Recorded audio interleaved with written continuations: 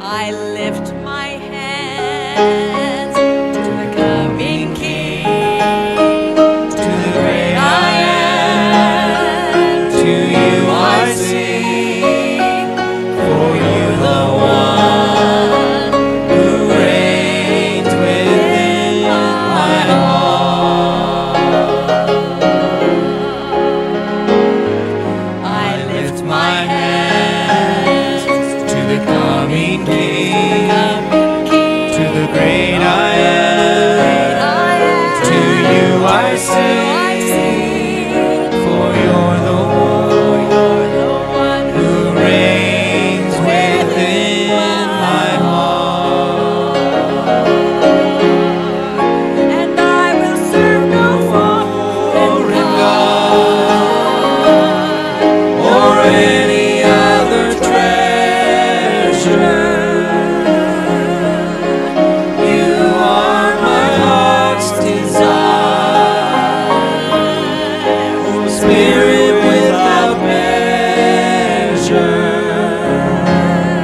Unto your name I will bring my sacrifice.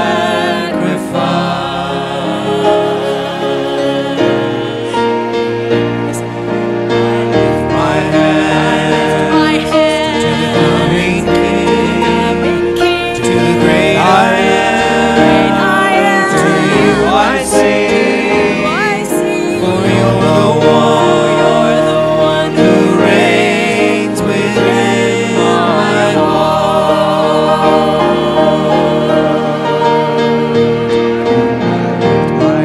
I lift my hands to the coming King, to the great I am. To you I sing, for you're the one who reigns within my heart. And I will serve no foreign God or any other treasure. You are my heart's desire, oh Spirit without measure. Unto your name I will bring my sacrifice.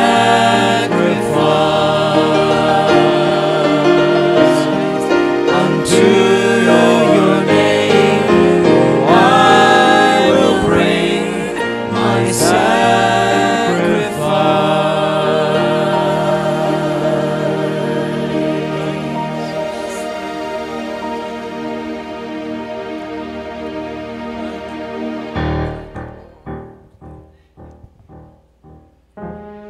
Almighty, most holy God, faithful through the ages, Almighty, most holy Lord, glorious Almighty God. Sing that again. Almighty, most holy God, faithful through the ages, Almighty, most holy Lord, glorious Almighty God. The beasts of the field, the birds of the air, are silent to call out your name. The earth has no voice, and I have no choice but to magnify God unashamed. Let the rocks be kept silent for one more day. Let the whole world sing out, let the people say, Almighty, most holy God, faithful through the ages, Almighty, most holy Lord, glorious Almighty God. Well, time marches on, all in innocence gone, and the darkness has covered the earth. But His Spirit still dwells, He speaks, it is well, and the hopeless He'll offer new birth. He will break the leash of death, it will have no sting. Let the prisoners go free, we will join and sing. Almighty, most holy God, faithful through the ages. Almighty, most holy Lord, glorious Almighty God.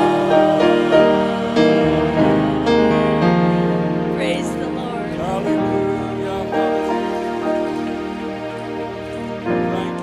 Thank you. Oh God, our help in ages past, our hope for years to come, our shelter from the stormy blast, and our eternal home.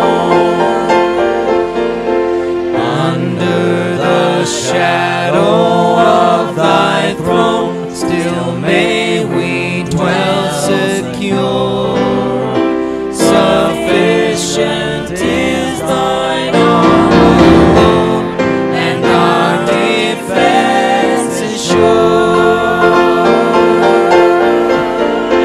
Oh God, You are our help, You are our helper to all generations. You will be forever and ever our shield and our eternal hope. Oh Lord, You are the Ancient of Days and worthy of our praise. Before the hills in order stood, or earth received her frame, from everlasting Thou art God, to endless years the same. O God, our help in ages past, our hope for years to come, be Thou our guide while life shall last, and our eternal home. O God, You are our help, You are our helper to all generations. You will be forever and ever our shield and our eternal hope. Oh Lord, You are the Ancient of Days and worthy of our praise. Oh God, You are our help, You are our helper to all generations. You will be forever and ever our shield and our eternal hope. Oh Lord, You are the Ancient of Days and worthy of our praise. Oh God,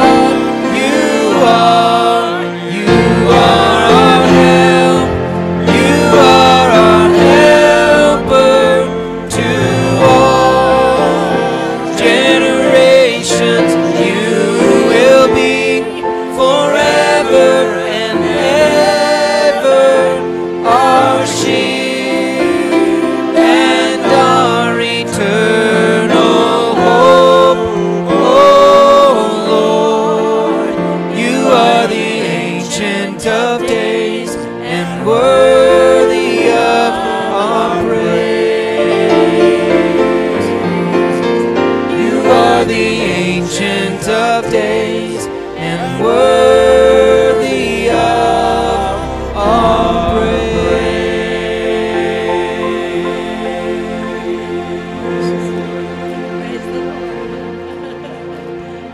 Praise the Lord. Praise the Lord. Hallelujah. Hallelujah.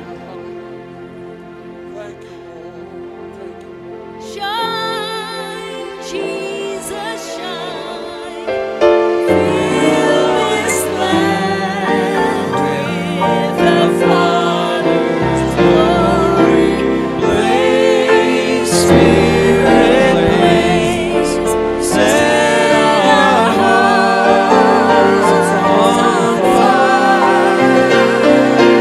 Flow, river, flow, flood the nations with grace and mercy. Send forth your word, Lord, and let there be light. Shine, Jesus, shine. Fill this land with the Father's glory. Blaze, Spirit, blaze. Set our hearts on fire. Flow, river, flow. Flood the nations with grace and mercy. Send forth your word, Lord, and let there be light.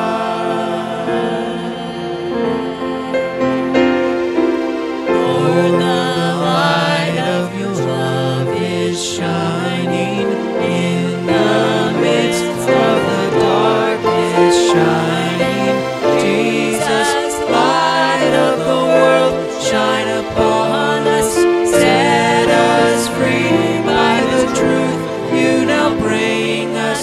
Shine on me, shine on me, shine, Jesus, shine. Fill this land with the Father's glory. Blaze, Spirit, blaze. Set our hearts on fire. Flow, river, flow. Flood the nations with grace and mercy. Send forth your word, Lord, and let there be light.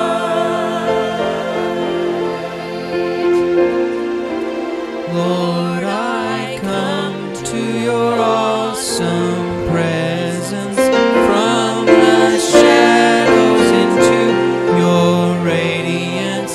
By the blood I enter your brightness. Search me, try me, consume all my darkness. Shine on me, shine on me. Shine, Jesus, shine. Fill this land with the Father's glory. Blaze,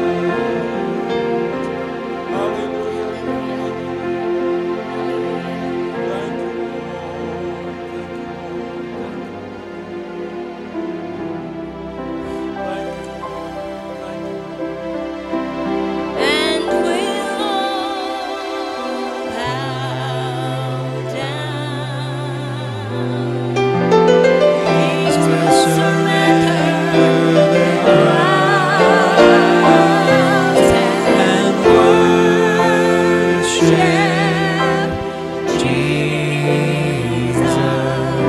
for He is the love, unfailing love. He is the love of God. Princes and paupers, sons and daughters, kneel at the throne of grace. Losers and winners, saints and sinners, one day we'll see His face, and we'll all bow down. Kings will surrender their crowns and worship Jesus, for He is the love, unfailing love. He is the love of God. Summer and winter, the mountains and the rivers whisper the Savior's name.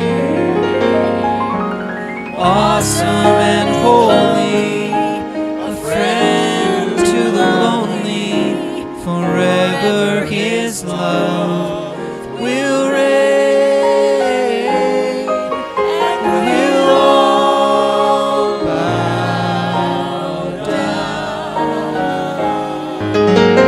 Kings will surrender their crowns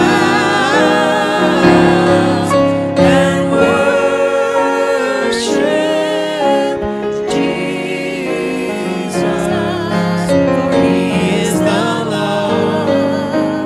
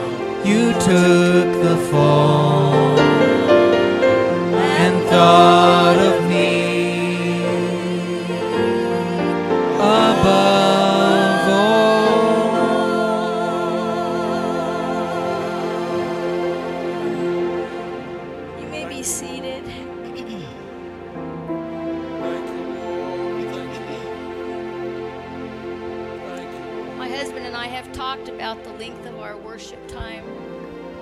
And he said, you know, during this time, one of the things that brings people so much assurance and comfort is singing and music. So that's why it's a little longer. It's to try to minister to you and to give you just a little time to be able to bask in the presence of the Lord. We're having to do away with so many other things, but this is one thing we can lengthen, and it's okay. Praise you, Jesus. So turn your eyes upon Jesus.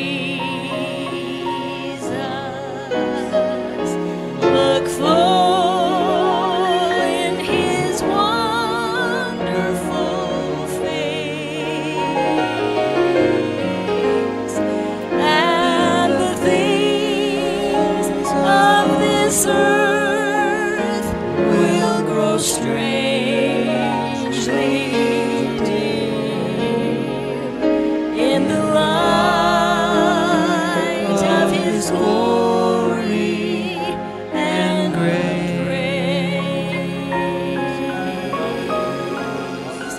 Turn your eyes upon Jesus.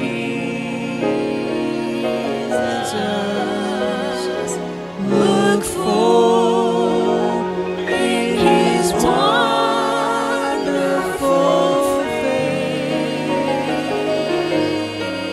face, and the things of earth will grow strangely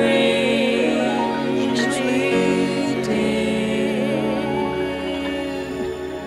in the light of his glory and grace. This week, I went to get groceries.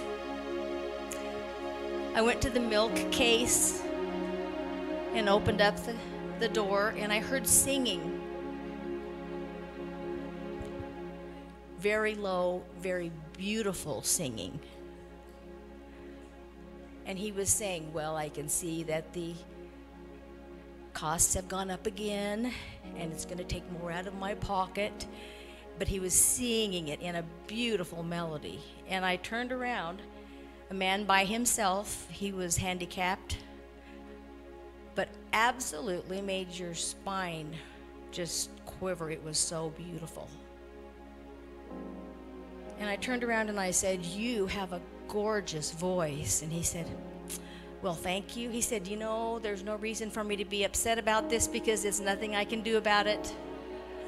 But he was singing. That tells you how we comfort ourselves, is by singing.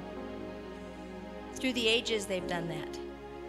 So when we say, turn your eyes upon Jesus, we could say that, or we can sing it. And it's so much more effective, isn't it? So turn your eyes upon Jesus. Look full in his wonderful face, and the things of earth will grow strangely dim in the light of his glory and grace. And this is the last chorus, but sing this with me, because he says he'll come where there's two or three that worship him in spirit and truth. I exalt thee, I exalt thee, I exalt thee,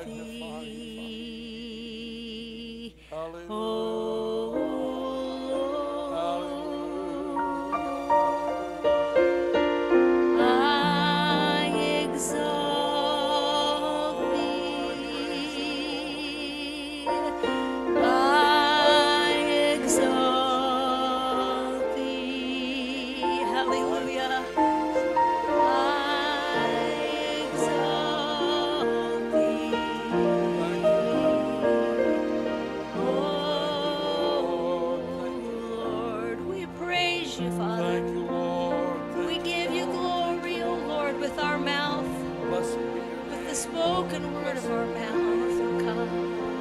Blessed be your name, Hallelujah. Lord. Blessed be your name. Hallelujah. Hallelujah. Hallelujah. Thank you, Lord. Thank you, Lord. Thank you, Lord.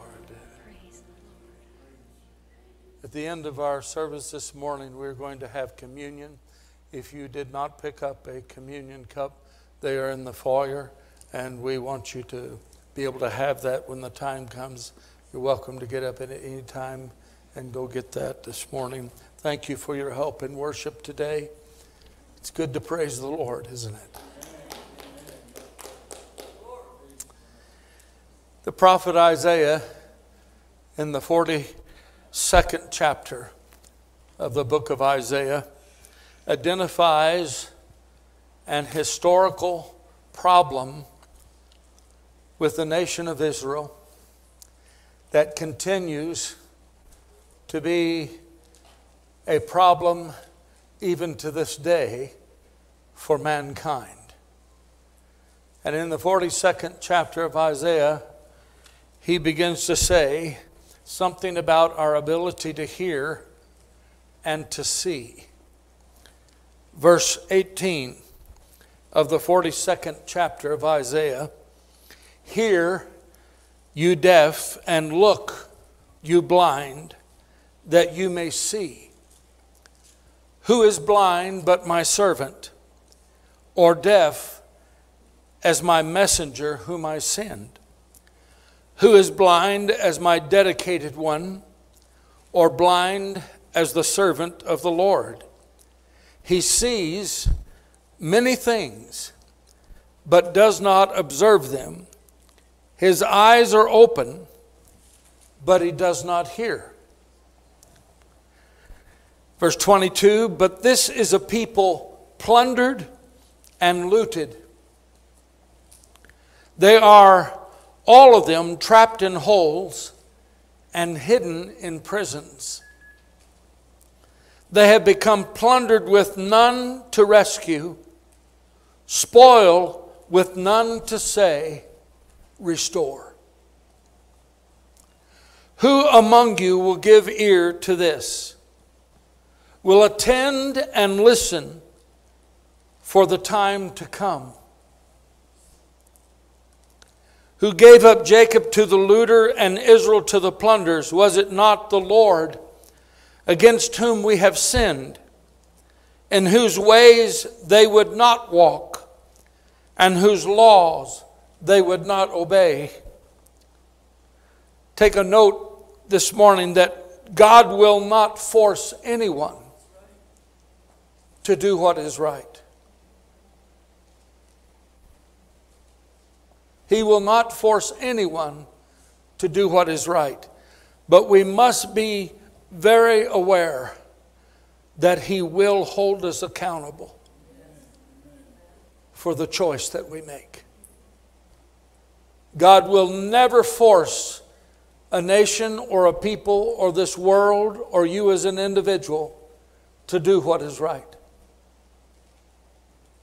But He will hold us accountable for the choices that we make. Chapter 43 says, "But thou, thus saith the Lord, He who created you, O Jacob, who formed you, O Israel, fear not, for I have redeemed you." So there's a declaration that the Lord is saying, not only to the people of Israel, but because of Christ, He says to the world today, He has paid the price for our redemption. If you're wondering who's going to make a difference, God has already made a difference. Who's going to rescue us? God has already set us free. Broke the chains that would imprison us. Opened the prison doors that we could walk free if we would choose to. If we are bound today, if we are feeling imprisoned, if we are feeling shut off and closed off, this is not of the Lord's work. This is not God's desire. For He sent Christ to the earth, not only to die in our stead, and shed his blood for our sin. But in his triumphal rise on the morning of the third day, he showed us that he broke the chains and the bars of sin, death, hell, and the grave. Nothing can hold us. Amen, church. He says, fear not, for I have redeemed you. I have called you by name. You are mine. You are mine, says the Lord. When you pass through the waters, I will be with you. Through the rivers, they shall not overwhelm you.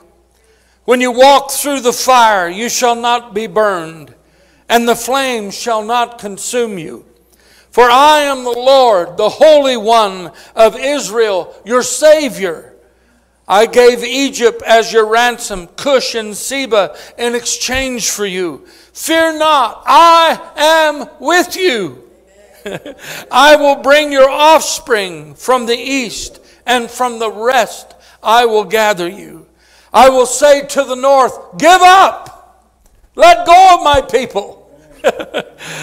And to the south, do not withhold. Bring my sons from afar, and my daughters from the ends of the earth. God calls us to be free.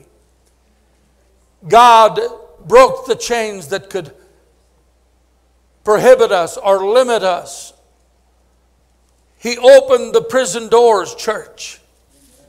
The things that in your heart and mind seem to be in your way are imaginary.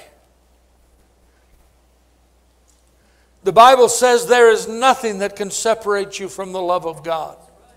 There is no one and nothing that can pluck you or take you out of His hand. Amen, church. In our mind, with all that's going on, we must remember that in Christ we are more than conquerors. We are more than overcomers. Amen. We are victorious through the blood of Jesus Christ and the word of our testimony. Verse 4 of 43, because you are precious in my eyes and honored, and I love you. I want that to sink into your heart today. Sometimes our significance wanes with all that's going on. With the fact that we can't snap our fingers or speak a command or come up with the resource or have the wisdom or the understanding to fix things. It seems as though our significance is waning. Some of us who are growing older, it seems as though our effect and significance is waning. That may be true in the flesh, but in the spirit, through Christ, through His promises, through the power of the Word and the power of Christ's blood and the power and the authority of Christ's Spirit. Amen, church. We are able, we are able to be victorious, to overcome, to triumph in the name of the Lord. Can you say praise God for that this morning? He said that no one can take us out of His hand. Verse 13. Also, henceforth I am He. There is none can deliver you from my hand. I work, and who can stop it? Who can limit what God can do? His grace has no limit. His power has no limit. Amen. God is able to do exceedingly abundantly beyond anything you could ask or think. Verse 15. I am the Lord, your Holy One, the Creator of Israel. And I want to introduce to you a thought that is the theme of the message, that God is our Waymaker. God is our Waymaker. We're looking for a way through this dark time. We're looking for a way through the circumstances that we face. We're looking for a way to fix what's going on. I want you to know that the Lord has been, He is, and He will continue to be the source of our help, of our strength, of our peace, of our victory, and of our future joy. Can you say amen?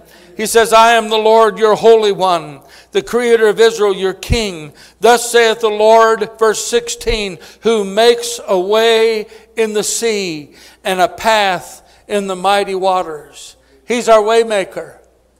Look at that again, verse 16 of chapter 43, Isaiah. Thus says the Lord, who makes a way in the sea and a path in the mighty waters. You may not see how you're going to navigate what's going on. You may not understand that there is an answer and there is hope. You may not feel in your own self and being and thoughts and emotions and spirit that things are going to work out. But I want you to know that God is our Holy One. He is our Creator. He is the Lord our God. He is our Savior and our benefactor. He is everything you need Him to be. Amen. And anyone, say it with me, anyone who calls upon the name of the Lord shall be saved. If we call upon Him in our hour of need, He will not turn us away. He will not deny us. He will not fail us. He will come through. He makes a way in the seas of our life, in the mighty waters, in the storms, in the circumstances that we face as individuals and as family. God is a waymaker. God is the waymaker. Amen. Verse 19. Behold, I am doing a new thing. Now it springs forth. Do you not perceive it? I will make a way in the wilderness and rivers in the desert. The Lord is saying, you may not have been able to see or imagine that there's an answer. You may not see that there's hope on the horizon. You may be in a desert place and nothing can quench your thirst. But the Lord said He will make rivers in the desert and a way in the wilderness. And He doesn't say that we're going to make it, or doctors are going to make it, or leaders are going to make it. He says, I'll take this upon myself. I will do it myself for my people, because I have loved you with an everlasting love, and I will never abandon you. I will never fail you. God cannot do that. Amen. He said, I will make a way. He's our way maker. Can you say praise God for that?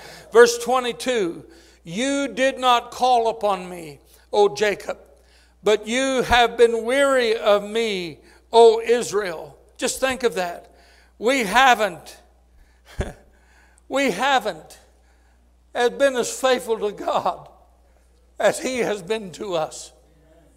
No generation has. But God says He will not fail us. Amen. He loves us. Amen, church. Say thank you, Lord, that despite of who I am and what I have and have not done, you still love me. Thank you, Lord. He says, you didn't call upon me, and you've been weary of me. How many have been weary of dealing with all the things that you have to do, and then you have to go to church?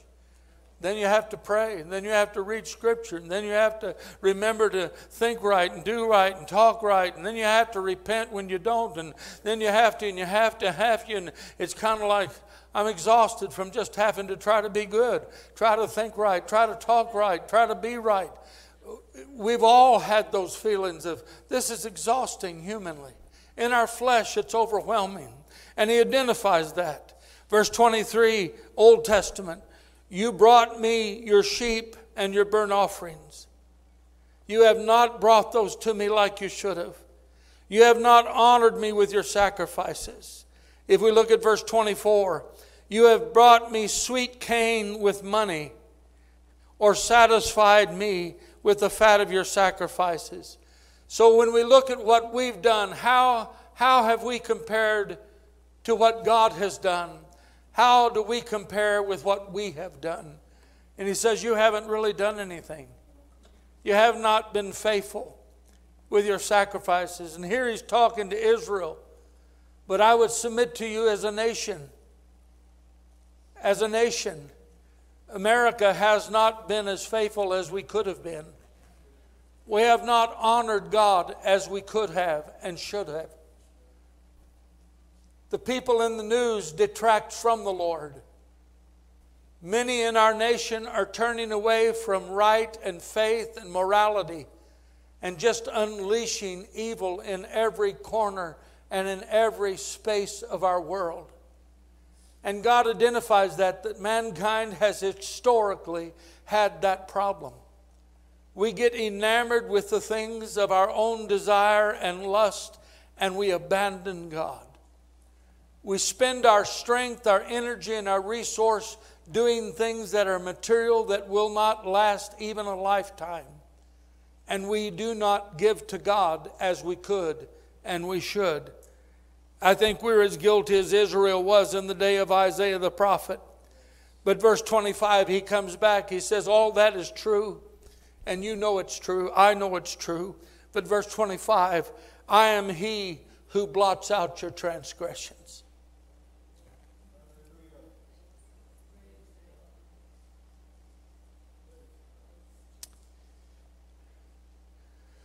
God is a God who forgives and forgets. He does not hold the past against us. When we commit it to the Lord in prayer and repentance, He says it will never be remembered from His perspective. It'll never be brought up again.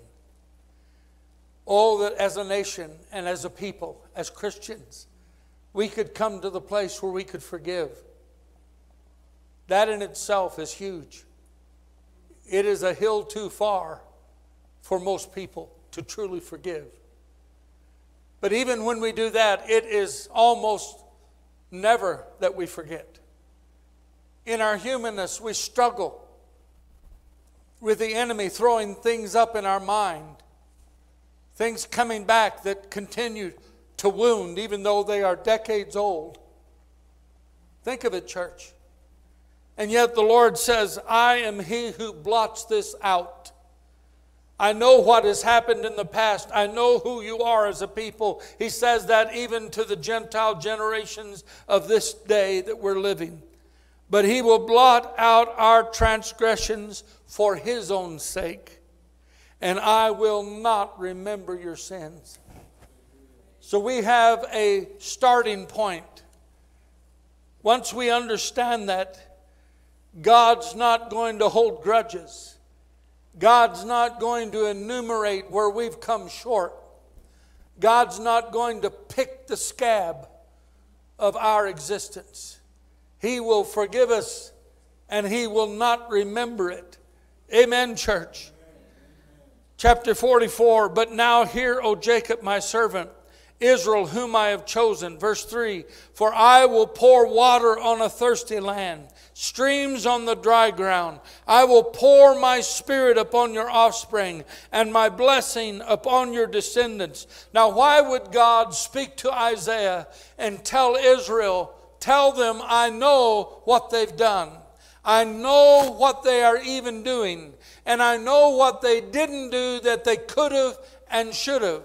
If God is a God who forgives and forgets, and people on the extreme left who do not really believe in God or follow Scripture or honor the Lord, and I believe that to be true for the most part, God is not picking and finding fault. He is saying, I want you to know that I know that, because the first thing that your flesh, the world, and the devil is going to do is find fault. They can't come up with an answer, a solution, or the remedy. So all they can do is find fault with everybody else. How many see that in our world? They can't do anything right or good, and they will pick at finding fault with anything and everyone that's making the effort. God does not leave us in that mentality.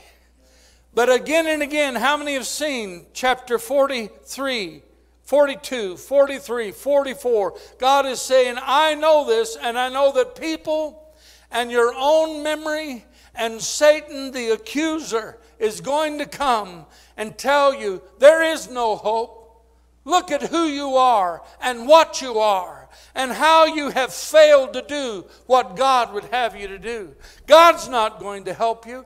But all through 42, 43, and 44, God is continuing to say, I'm still God. You're still my children. I still love you. I will not fail you. I have forgiven you. I have redeemed you. I have broke the chains and opened the doors. Come out of your sin. Come out of your darkness. Come out of your despair. For I love you. You are my children. I'm calling you. I broke the chains, taken the handcuffs off, opened the prison doors, broken down the walls and the barriers. Come home. Hallelujah. Come home. He said to the north, let go. Come home. Amen.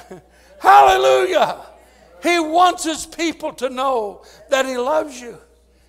That doesn't matter what you have or have not done. To him, he loves you. That's what matters.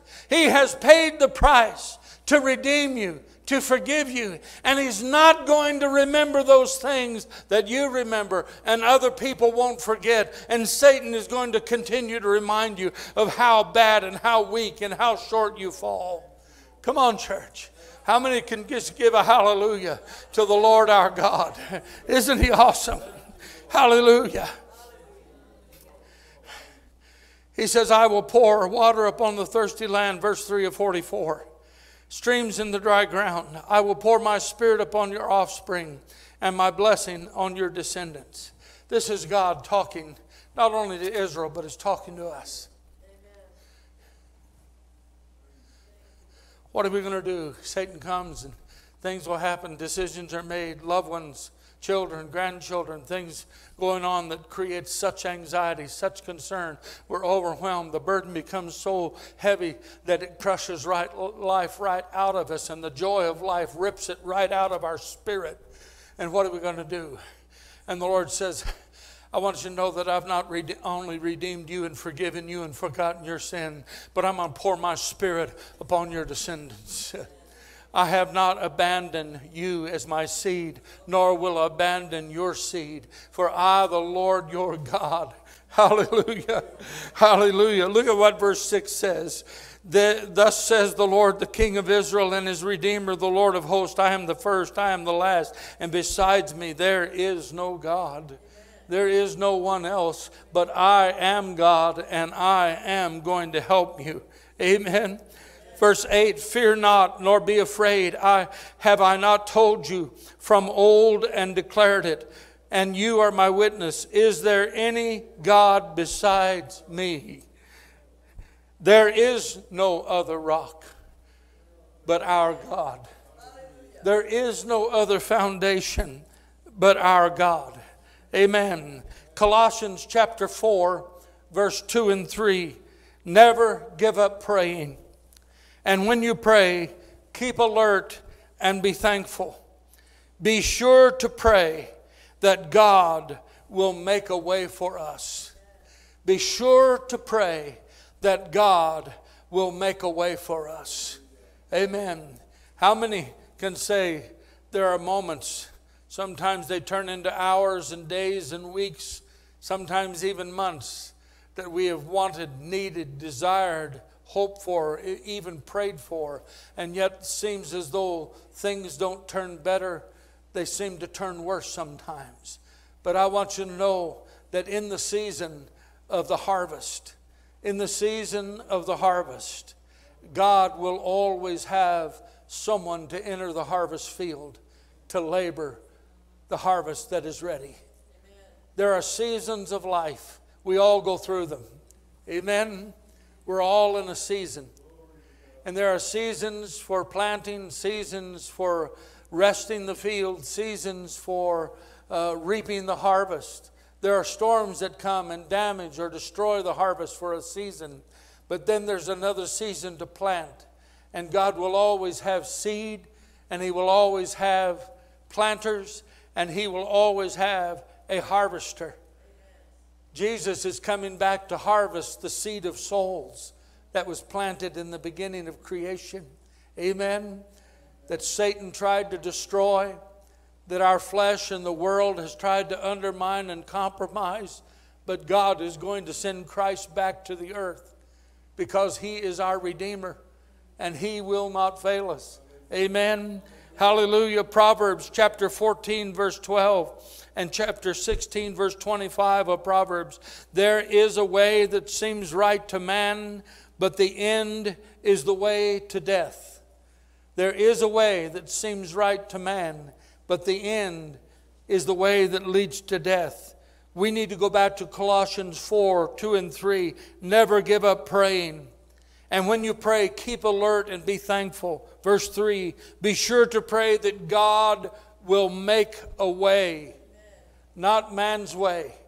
Not a way that's going to lead us to death and destruction, but a way that's going to lead us to victory and to eternal life. Can you say amen? Ecclesiastes chapter 8 verse 6, for there is a time and a way. This is important. Ecclesiastes 8, 6. There is a time and a way for everything, although man's troubles lies heavy on him. That's an important verse. How many have some anxiety, some trouble in your heart, your mind, some dark despair, some wondering, overwhelming feelings? Ecclesiastes 8:6. There is a time and a way for everything. How many have ever thought, felt, or heard, there's no way it's going to work out? There's no hope. There's no way that this can be fixed. There's no way that this can turn around. Ecclesiastes 8:6.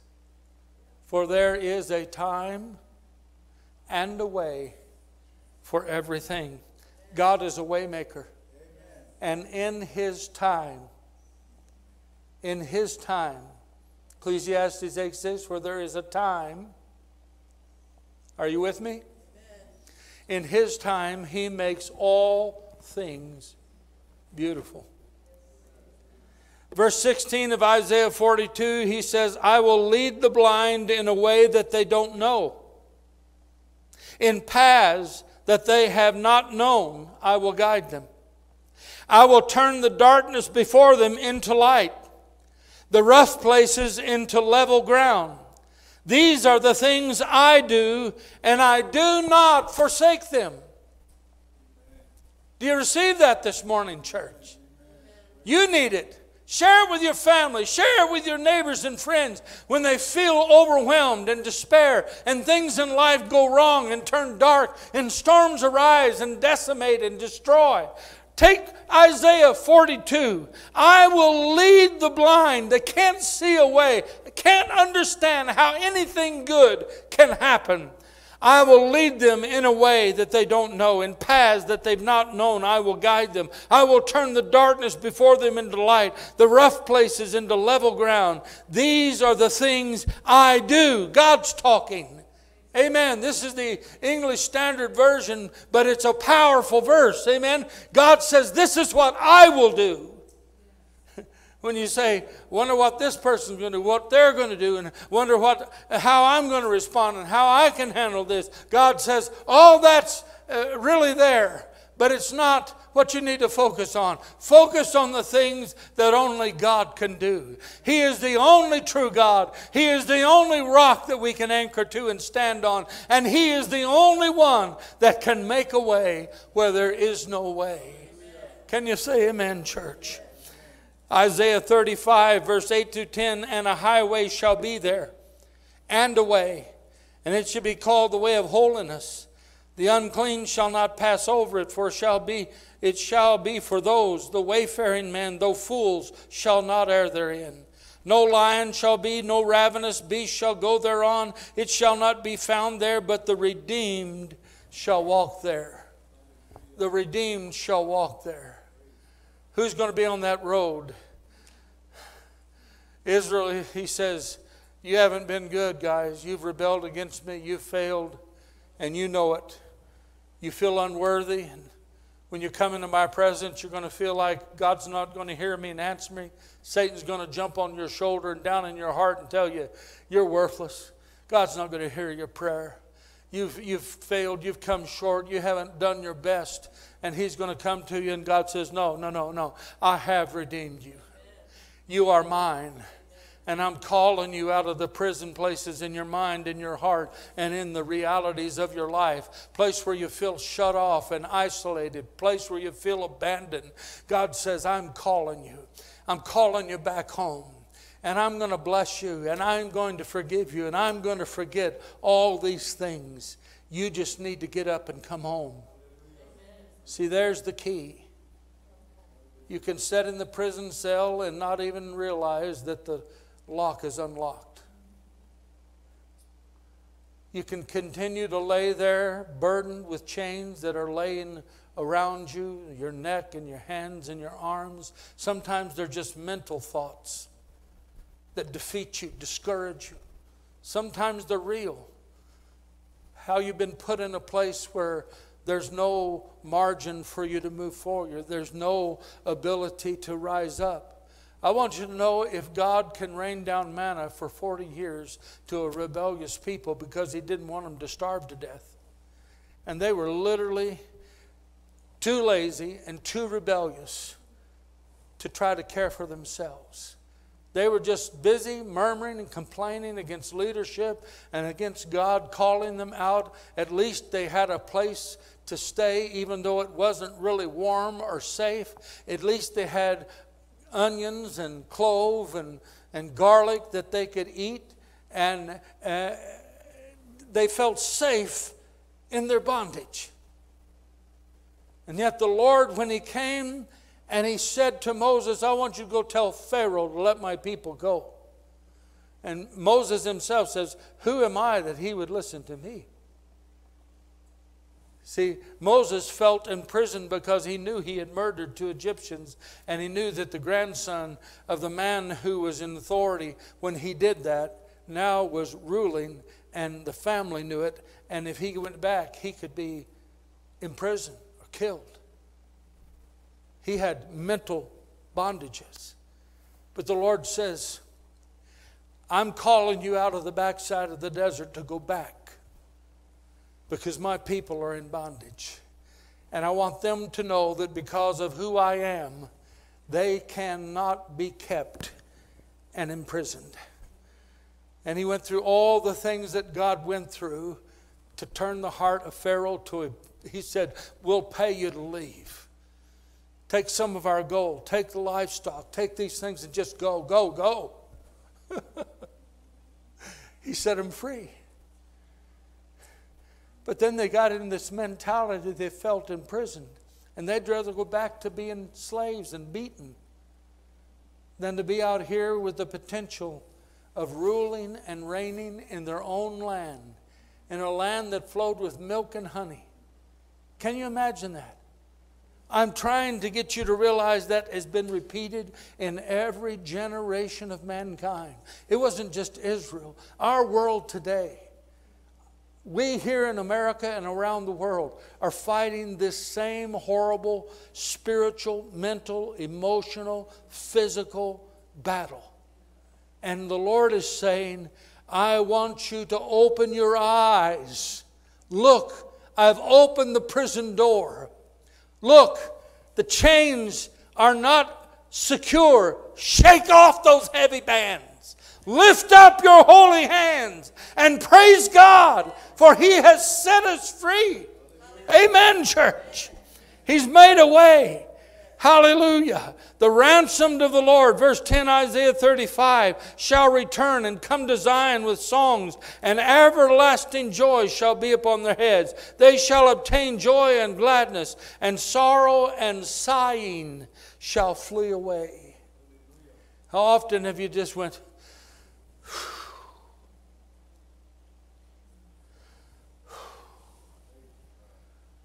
just exhausted, overwhelmed? And the Lord's saying, I'm going to pep you up. I'm going to give you a song. I'm going to shake off the heaviness and bring you to a place of rejoicing. Isaiah 43:16, the Lord is the one who makes a way in the sea of life, in the path of the mighty waters. He's the Waymaker. He said, I'm going to do a new thing. Amen. I'm going to make a way even in the mountains of life, in the steep places, in the rocky places, and my highway will be exalted. Behold, Isaiah 49:12, these shall come from afar, and these from the north and from the west, and these from the land of Sinim. Sing, O heavens, and be joyful, O earth. Break forth into singing, O mountains, for the Lord hath comforted his people, and I will have mercy upon the afflicted. God will have mercy upon the afflicted.